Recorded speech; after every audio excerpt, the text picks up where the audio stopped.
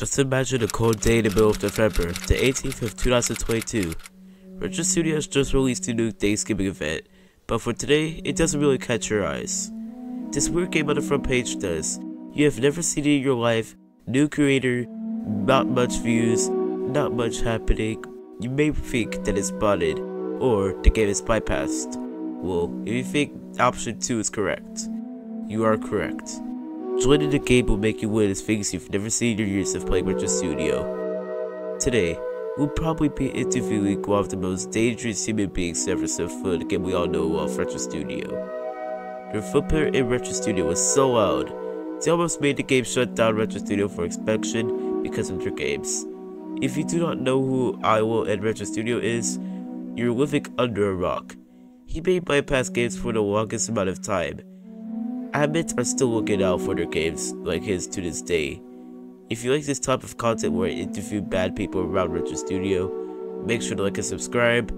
If this gets 250 likes, or possibly 200 likes, which I'll set it at that, I might make a part 2 with another person. I would appreciate it. That's enough with today's sponsors of the video.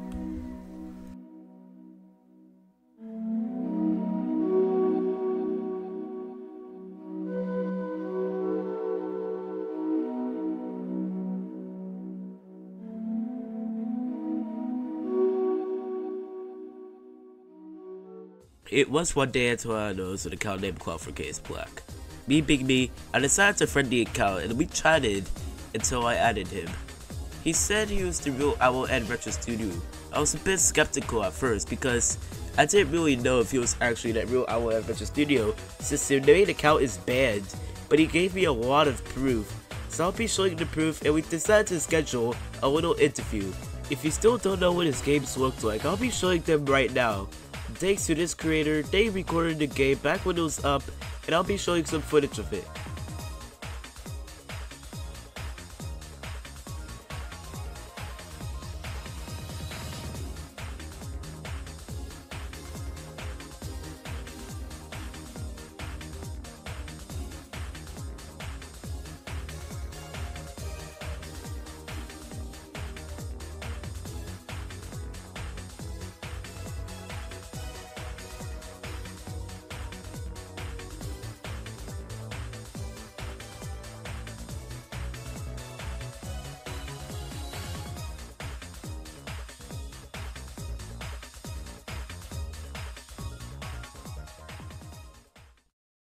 Obviously, as you can tell, like most of the video sets are due to the amount of racial references and tours in the games.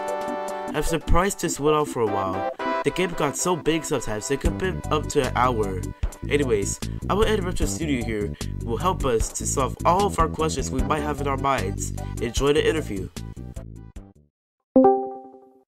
This is the man right here, IWillEndRetroStudio. I've been trying to contact him for a while now. Hi Cloud, pleasure to be on. Now, my first question, what made you make bypass games on RetroStudio? Like, what was the point of that? I have noticed the massive flaws of RetroStudio's platform and I wanted to push the limits of the platform. So, you saw the flaws of RetroStudio, that made you bypass games on RetroStudio. That makes a little bit of sense, but I'm not really sure. My next question, how long did it take for you to make the games, to bypass games on RetroStudio? The map itself has been developed and streamlined into a plug-and-play system where I import the model code on a new account and import the thumbnail. They responded by limiting the account creation date and patching out promo codes so that thumbnails are paywalled. I cannot make thumbnails without purchasing retroblox. None of the promo codes count towards my retroblox, sadly. Due to the new update that RetroStudio added, if you redeem codes and your retroblox is only from the codes, you cannot add thumbnails to your game. That is kind of sad. However, on to my next question we'll have added on my notepad. Are you planning to make more bypass games in the future date? I am currently 18 and retired from making attempts to end RetroStudio. I have a girlfriend and a job and I'm looking at schools at the moment. I am retired from this point in my life, and I have gotten diminishing returns on my bypassed games. I do not want to spend money on bypassed games, and the updates designed to delay bypassed games have made it not worth the effort. I am actually black in real life, contrary to what my games may suggest. Yeah, I guess that makes things a little bit better that we know that you're actually black in real life. It's nice that you're actually living a life. It's actually pretty surprising that bad people in Retro Studio are actually retired. They're actually living good lives now, which I actually appreciate that. On to my next question. What was the first time you've ever made a bypass game? The original Be Racist simulator is lost to time, and featured a completely different map to this one. I did not think to save the model code. I made the game sometime in 2021. I did not intend to put Retro Studio under review at the time. An admin actually inspired me to create a narrative to these games. He claimed in my ban note he knew what I was trying to do, and I ran with that to create IWillEndRetroStudio. It's actually pretty surprising how you managed to put a full game Retro Studio under review only from your one game. After you saying that it was a totally complete different map from the one we were showcasing earlier in the video. On to my next question. That was actually pretty surprising. Have you ever had a conversation with a retro dev admin? If so, how did it feel like? I have trolled and made friends with many admins, some of which know my main account. They are forced to ban me when spotted online, but many of them turn a blind eye, allowing me to keep the game going for as long as an hour. I know that may have surprised some people, knowing how you try to shut Retro Studio down due to all of its flaws, now you're friends with some of the admins. It's a pretty good twist around, however, it is pretty controversial to some people. I have a big question many people want to answer. Why don't you make games anymore? I have finally gotten a life and retired from making these games. And it is not worth it to pay to make these games when it's impossible to find thumbnails, and each account costs real-world money to effectively do what I could have done in 2 minutes during the beginning of my efforts. Now, due to Roblox strictness nowadays, you can't really make these accounts or bypass games anymore, which is pretty understandable. It's pretty hard to find such thumbnails, and to make the game last long. It may make Retro Studio go under review again. Anyways, another question. What is your ban message on the IWillEndRetroStudio as of right now? My username was flagged as inappropriate, and I was banned for trolling crazy blocks on a normal Roblox game under my IWillEndRetroStudio account. The ban message simply says username, and I was not banned for my bypassed games. That's pretty surprising how it looks like the admins didn't even care that you're trying to shut down the game. They only cared about your username and how destructive it may have been to them. It's pretty surprising. Also, if you don't know, Crazy Blocks is a now retired Retro Studio admin, which I have gone over in my iceberg video.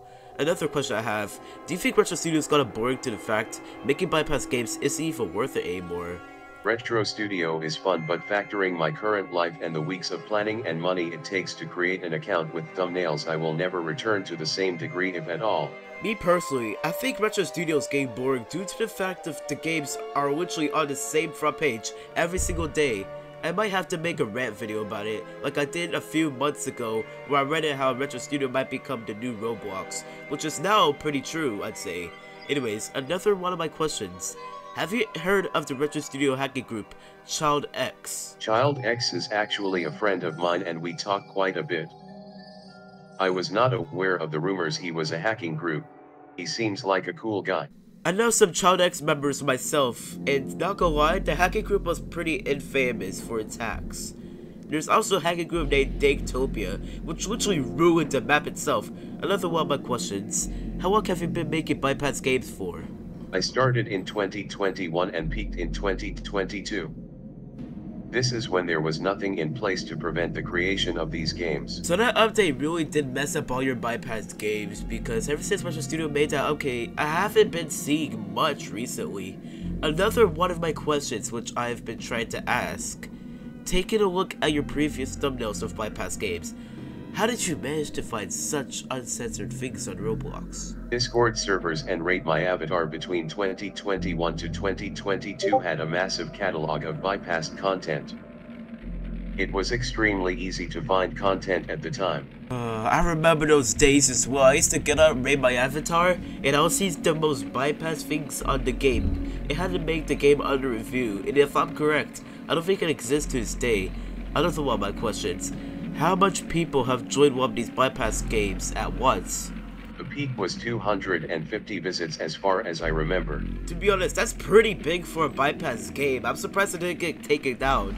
I would pay for a bypass game around 10 to 150 visits. Soon an admin will notice. My main account isn't actually Cowboy ASE.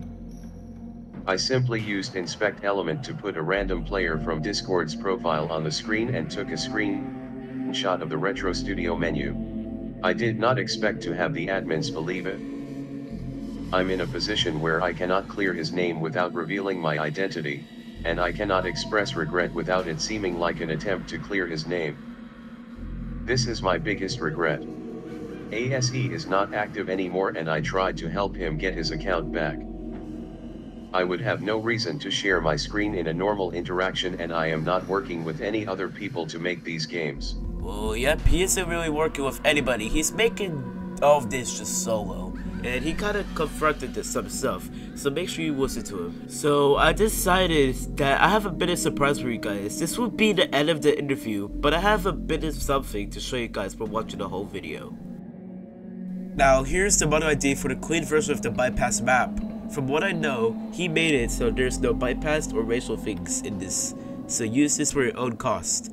Put in your game, whatever you want to do. It's pretty cool like the aftermath without the bypass things.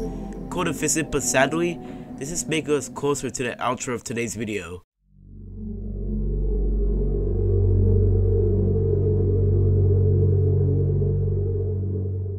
Well, we just learned something new. If you guys enjoyed this interview with the myth IWillEndRetroStudio, make sure to leave a comment down, like, subscribe, and also if you have some spare money, become a channel member. I'll really appreciate it. I was excited that I got to interview him. Back in March, when I had around 400 subscribers, he was actually a fan at that time, and I encountered one of his games, and then he said that I created the game, and I helped make it, and I was pretty shocked myself. Here's a screenshot of it still. It was cool having an interview with him. Hopefully we can possibly market a point with the infamous RetroStudio hacking group, Child X, or anyone else who would be somewhat controversial. I don't really know about retro drama these days. I hope you have a good day, life, and adios.